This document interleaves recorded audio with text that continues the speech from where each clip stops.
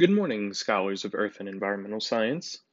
You've very likely heard about pollution before. You probably know that it's generally a bad thing. With the development of industrial capitalism in the early 1800s, many types of contamination have been introduced into the world. Pollution is one of the biggest environmental problems that our society faces. It touches all of our lives. Hopefully, today we can develop a more nuanced understanding of pollution and be able to explain the variety of adverse effects. Pollution touches on all of Earth's systems that we've discussed: the lithosphere, hydrosphere, atmosphere, and the biosphere. We can define pollution as the undesirable change in air, water, or soil that negatively affects the health, survival, or activities of any organisms. Pollution affects the world at both local and global levels. In this lecture, we'll go over some basic concepts about air and water pollution. Next week, we'll talk more specifically about climate change and some particular issues that affect North Carolina. There are many different substances that can build up in the air to unhealthy levels. Scientists classify them as either primary or secondary pollutants. Primary pollutants are put directly into the air. For example, soot from smoke. Secondary pollutants form when primary pollutants combine with other substances in the air, such as water vapor.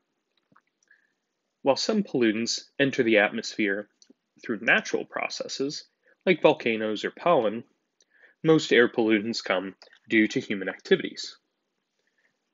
We're going to break up air pollutants into a variety of categories. First are sulfur oxides, like sulfur dioxide or sulfur trioxide. These are created by burning fossil fuels, because fossil fuels have sulfur in it, which combines with oxygen in the air during combustion reactions. Sulfur oxides also make their way into the air during volcanic eruptions.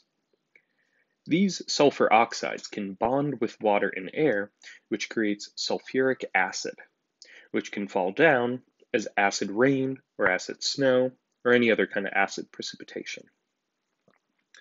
Nitrogen oxides are similarly created when nitrogen bonds with oxygen in the presence of high temperatures.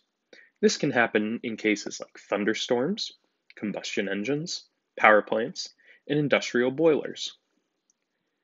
Nitrogen oxides make the body vulnerable to respiratory infections, contribute to the brown haze we see over cities, and cause acid rain. They can also exacerbate the greenhouse effect.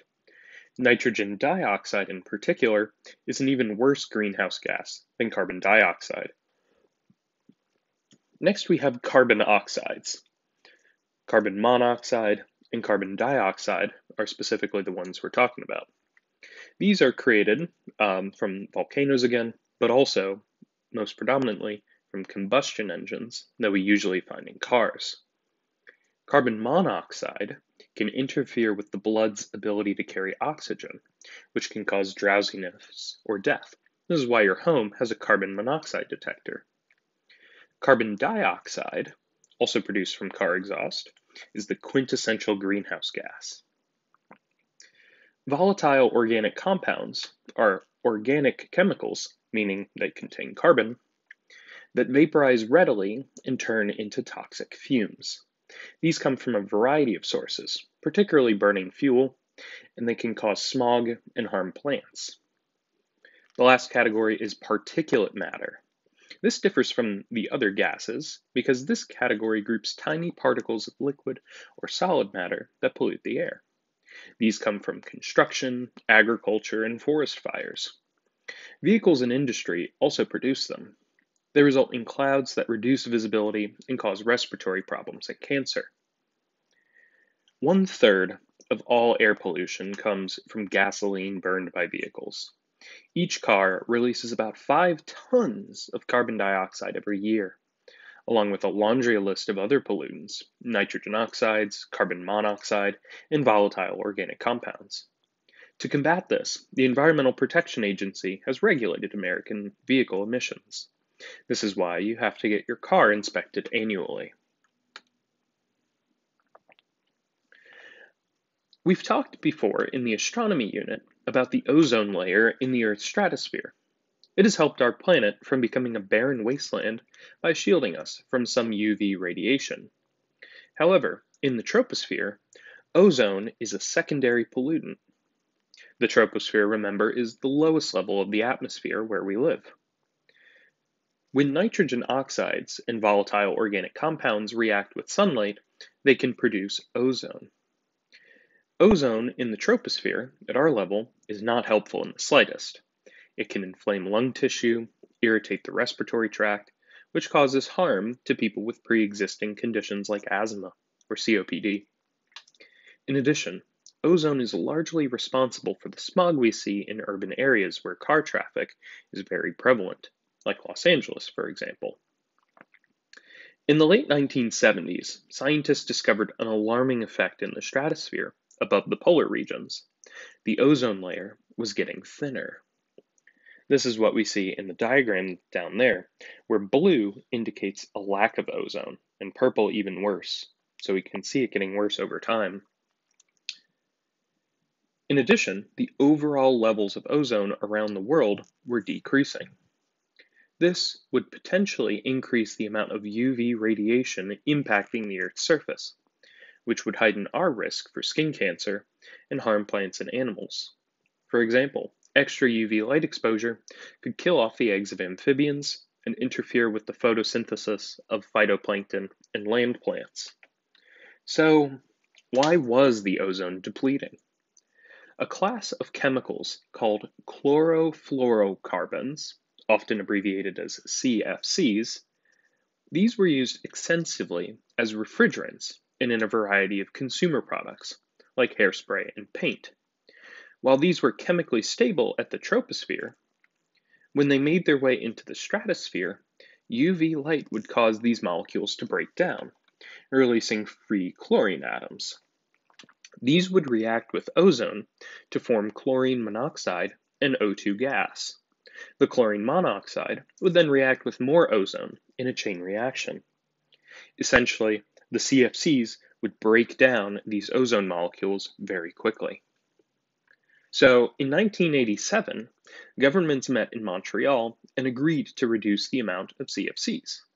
It has been somewhat successful, although CFCs can remain in the atmosphere for 60 to 120 years, so it will take a while before the ozone layer can recover.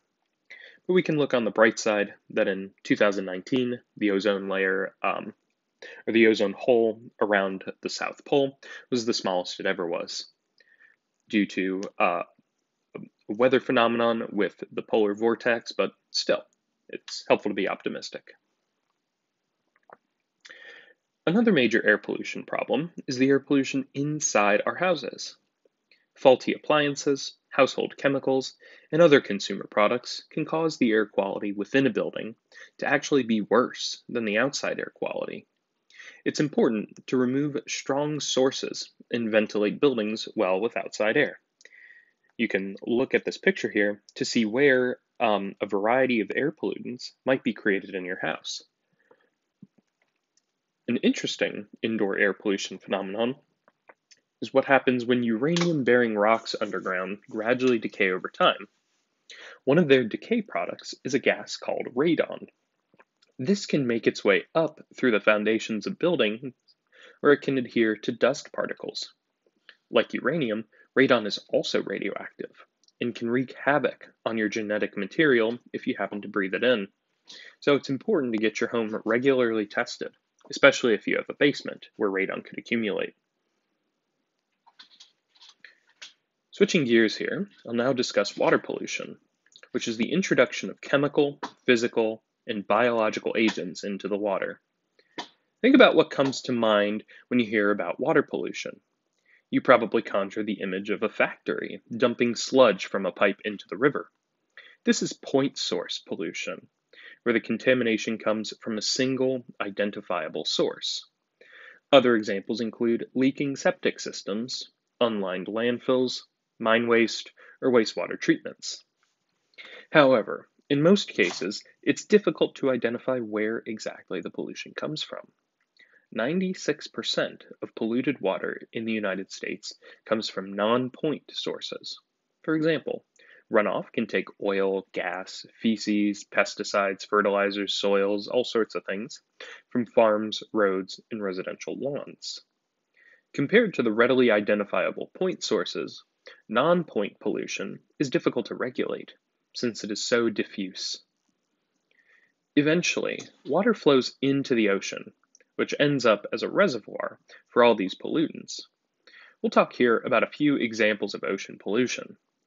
It's important to keep in mind that 85% of ocean pollution originates from activities carried out on land. Ships dumping garbage and wastewater overboard also occurs, though it's a minor portion. Crude oil is extracted on platforms and transported in large container ships across the ocean. Both of these mechanisms have the potential to fail, potentially causing an oil spill. One of the most recent spills in our memory was Deepwater Horizon, which caused 170,000 gallons of oil to make its way into the Gulf of Mexico. This happened because British Petroleum, BP, was negligent in maintaining crucial safety systems on the platform. Oil spills are expensive to clean up and choke the wildlife in the area. But while dramatic, these are only responsible for about 5% of the oil pollution in the ocean. The rest of the oil pollution, 200 to 300 million gallons, comes from runoff from cities and towns. We've already talked a bit about acid precipitation. This is when sulfur and nitrogen oxides in the atmosphere can chemically combine with water vapor to produce acid, which can precipitate down as rain, snow, sleet, etc. This can cause harm to aquatic ecosystems by changing the pH of the water. Besides killing fish directly, this can also prevent eggs from hatching, reducing populations further. Another major acid-related phenomenon is caused by carbon dioxide, which will likely become more of a problem as climate change continues. When this gas dissolves in water, it reacts with already existing carbonate ions to form acid, bicarbonate, and free hydrogen. And this free hydrogen then goes to decrease the pH of the water. So when the carbon dioxide comes in and consumes carbonate ions from the ocean water, this disrupts shellfish ability to form their protective shells, which also reduces their population because they're not as strong. Without a systematic way to dispose of garbage, such as landfills or incineration, garbage ends up in the ocean. This can be very harmful to marine life, who can mistake it for food and thus suffocate. Nets abandoned by fishing vessels can also trap animals who get stuck in them. One of the biggest problems is plastics. These do not ever entirely break down. Instead, they gradually form smaller microplastics and even nanoplastics, which are essentially impossible to remove, and they can leach their toxins into marine life. Since microplastics can make their way into the food web, they can biomagnify, becoming more concentrated at higher trophic levels. And then if we fish those fish who accumulate it, we can ourselves start to consume some of these microplastics.